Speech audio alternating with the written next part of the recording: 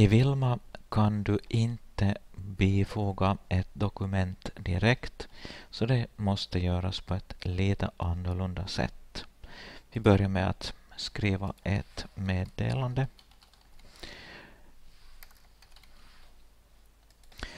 För att bifoga ett dokument så måste det dokumentet finnas publicerat någonstans på nätet.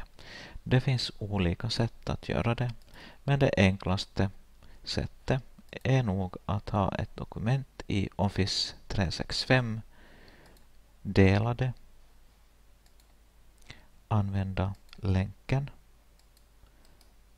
högerklicka och kopiera. Därefter går du till Wilma och du kan klistra in den här länken så här. Men vill du inte att den ska se så här lång och suspekt ut, så kan du skriva en text.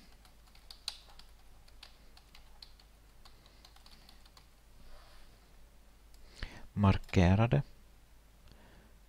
Klicka på infoga länk. Ta bort början av URL:en.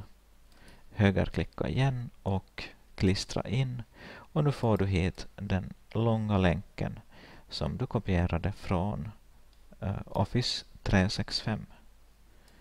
Nu har du infogat det och därefter kommer föräldrarna eller eleverna att kunna klicka på den här länken och läsa informationsbrevet som du hade skrivit i Office 365.